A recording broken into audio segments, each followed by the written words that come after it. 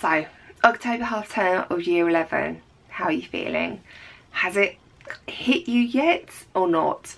I know some of you are going to be really stressed because the pressure of year 11's hit you, and then some of you are going to be really worried that the pressure hasn't hit you and you're not feeling stressed. Both of these situations are absolutely fine. Don't worry.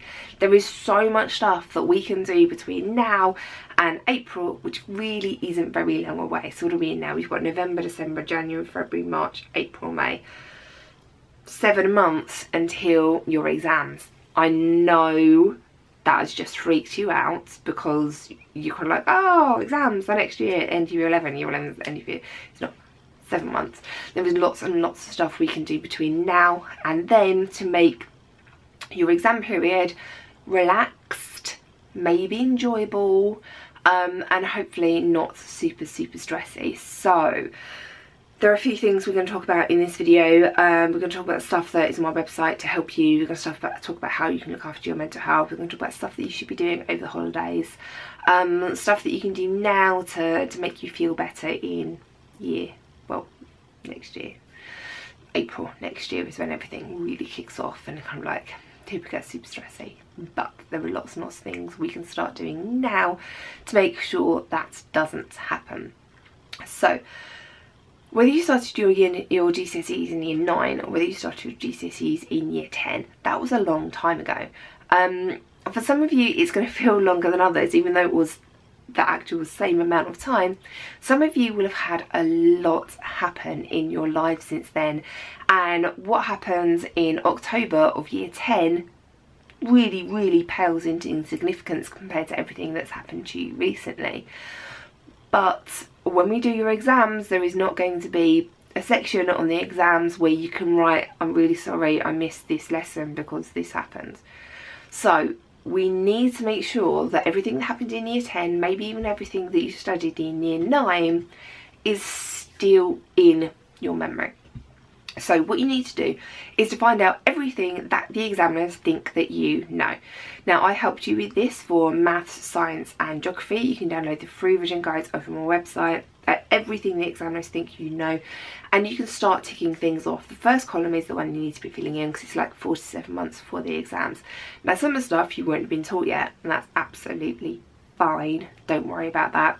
But at the beginning of the topics, stuff at the beginning of year 9, stuff at the beginning of year 10, go through and self-assess.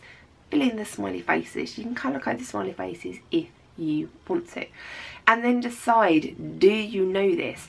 Do I need to go and click on the video and kind of like fill in that gap? Is there something that I can do to fix that? Now for maths, I'm in the process of editing basically the whole of the videos for the whole of the maths course. So there'll be 15 examples, you know, at all different levels, and you can jump into this wherever you want to.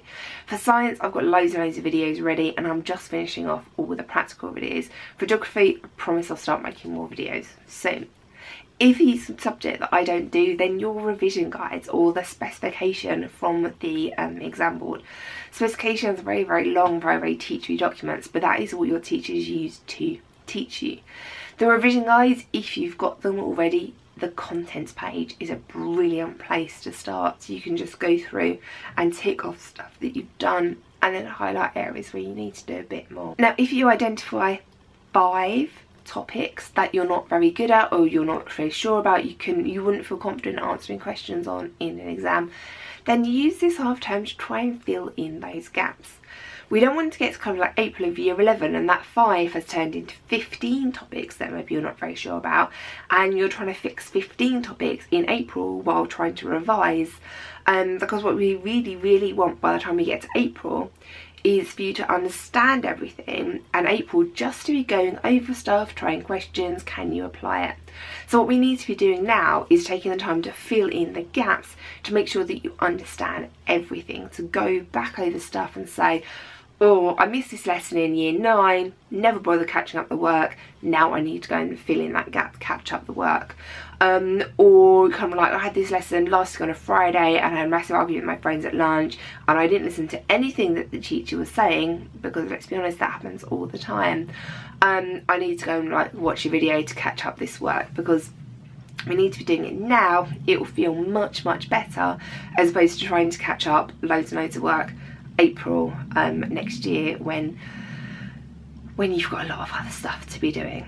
Now, when I was mentioning at the beginning of the video I want you to have a relaxed exam period, I bet not a lot of you believe me, but what I really want for you is to go into the exam, open up that exam paper and go, oh, hang on, I recognise this question, and not because you saw it on Instagram the night before, but because you've done so many practice questions. You're kind of like, this question feels a bit familiar, because you know there is only so many ways an examiner can ask, where is a proton? Yeah, there's only so many ways you can reword that question.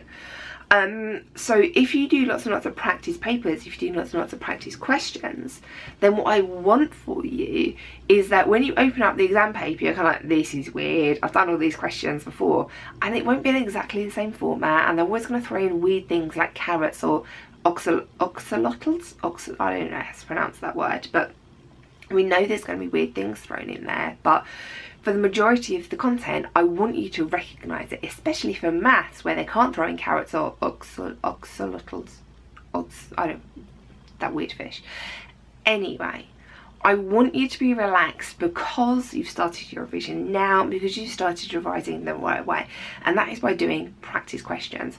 Just reading and highlighting stuff is a massive waste of time, so don't do it. Like, watch the whole topic videos and make notes from the videos. It's got to be active. You can't just watch the videos and sit there for 2 hours going, oh yeah, I know maths now. You've got to be making notes from the videos and then trying the questions linked to the section of the videos, and then doing other stuff, filling in the gaps. You've got to make sure your revision is active, that you are doing stuff, and you are doing stuff little and often. So do like 20 minutes of maths, and then like have a little break, and then do kind of like, you know, 20 minutes of English, and then have a little break, and mix things up a little bit. It's really not going to be good for you just to sit there and do 3 hours of simultaneous equations, because I love maths and I would hate to sit there for 3 hours and do 3 hours of simultaneous equations, because that would be really boring and mind numbing, so that's not going to be good for you. So what have you got so far? Filling in the gaps and then revising in the right way, so being active in your revision. And then the last thing I want you to do is to prioritise looking after you, so looking after your mental health, making sure that when we get to April you are not super stressy, and then when we get to August or when your exams are finished, your brain doesn't melt down and cry. Now, there are lots of things that we can do now to make sure that doesn't happen. In the exams, there are going to be 2 types of questions. There are going to be the recall question, which is just stuff you have to remember and write down, and then there's going to be the working out question, where you have to take stuff that you remember and do stuff with it, like a calculation or like a weird thing, and then kind of like apply your knowledge. Now, we can treat these separately. So the questions that you just have to remember, and the questions that we have to work stuff out for.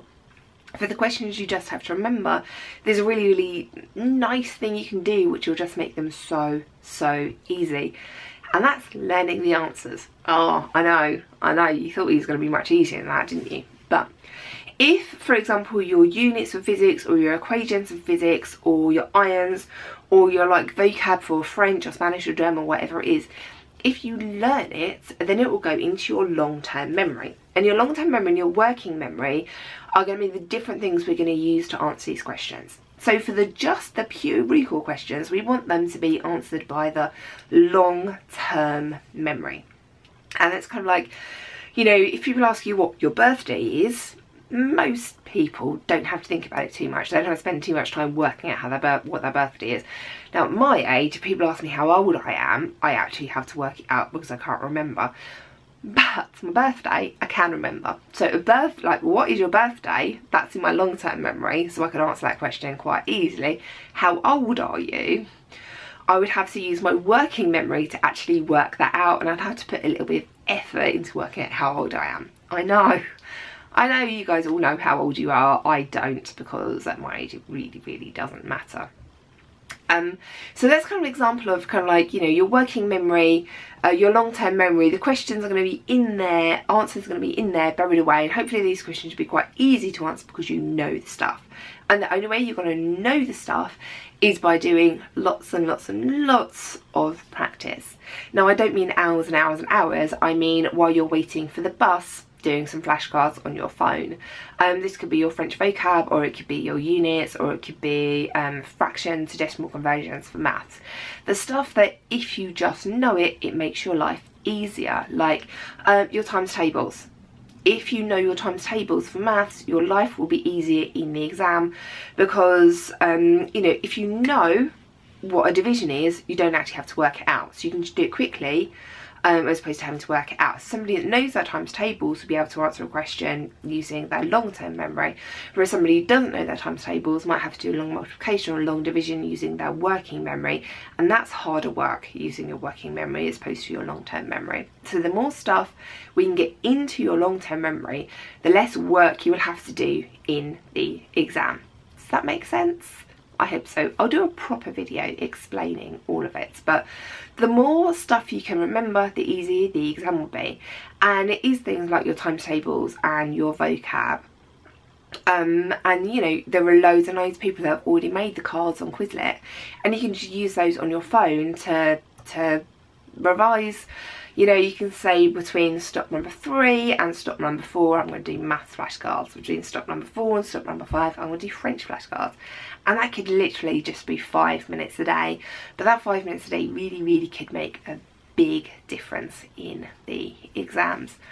And then the second thing I want you to do to try and make your life easier is just get outside. I know, like exercise will really, really help you. I go to the gym 3 times a week. I do not like getting up at 5:30 in the morning to go to the gym, to be back in time to get to school. That is not a fun thing, but I always feel better on the days that I do it compared to the days that I don't do it. Now, maybe it's just a feeling of smugness that I can walk and go, oh yeah, I went to the gym this morning.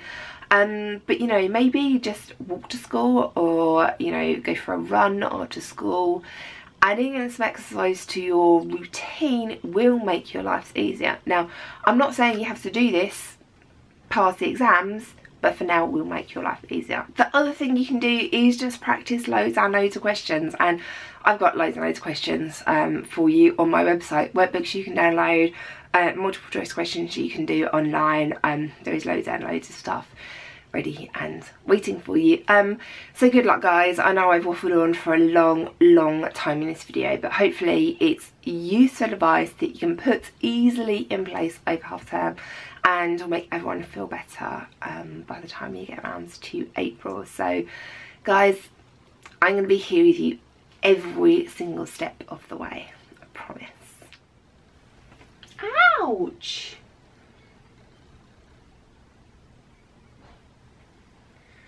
This is why in some videos I have unexplained scratches.